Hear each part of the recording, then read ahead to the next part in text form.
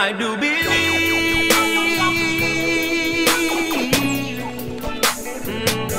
that I will overcome. I will overcome.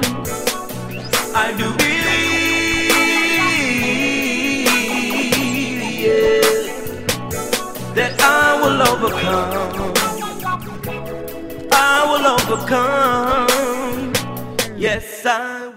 Amen. Bless the name of the Lord. Today I'm coming from Exodus 11 chapter, and I'm going to start at the 6th verse. It says, "And there shall be a great cry throughout all the land of Egypt, such as there was none like it, nor shall be like it anymore. But against any of the children of Israel shall not a dog," hallelujah, glory be to God, "move his tongue against man or beast, that ye may know how that the Lord doth put a difference between the Egyptians," amen, "and Israel."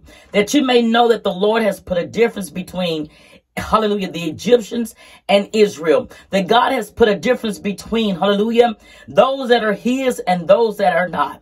The ungodly and the godly, hallelujah. God says there is a difference, hallelujah. And God is for his people. Amen. No, today God want me to let you know that God is for you. Hallelujah. Glory be to God. We all know the story, amen, of Moses, amen, and how he went to Pharaoh to tell Pharaoh to let, amen, God's people go. Hallelujah. How he went and told him, "I am that I am have sent me unto you." Glory be to God. And Pharaoh refuses, hallelujah, to let them go. Amen. But it was for the glory of God. God said, "I'm going to harden his heart so that I may be glorified, so that man, woman, boy, and girl may see," hallelujah, that God is God. Hallelujah. And he is the God for the children of Israel. God is allowing things to transpire so he may show, hallelujah, this world, that he may show, amen, those that are around you, that he may show you, glory be to God, that he is your God, he is your Lord, and he is your Savior. Glory be to God. Hallelujah. My God, my God, my God, my God. Hallelujah. God has put a distinction, hallelujah, between the ungodly and the godly. Amen. Those that are his. He says, "Touch not my anointed and do my prophets no harm." Don't be moved by what's going on, hallelujah, around you, hallelujah.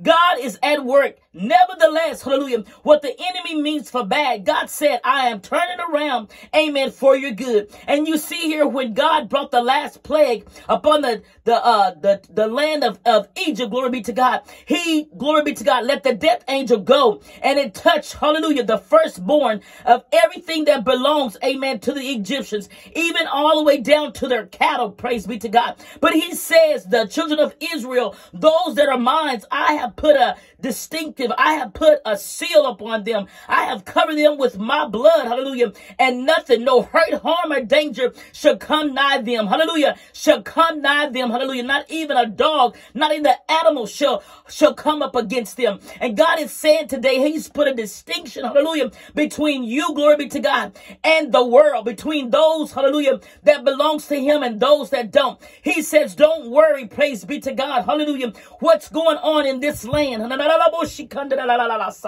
devil can't come up to the blood. Continue to plead the blood of Jesus over your life. Continue to plead the blood of Jesus over your children's life. Continue to plead the blood of Jesus, hallelujah, over your loved ones. Continue to thank God and know that God is for you on today.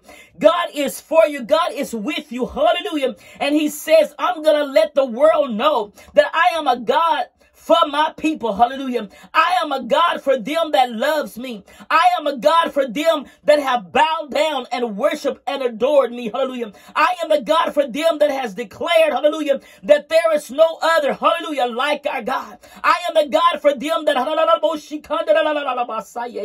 wake up and give me praise, hallelujah, from the rising of the sun to the going down of the same. I am a God for them, hallelujah, that have sold out mind, body, and soul. I am the God of them that says, "For God I live and for God I die." I am the God for them that have declared he is the Alpha and the Omega. He's the beginning and he's the ending. Hallelujah. Glory be to God. God said, don't be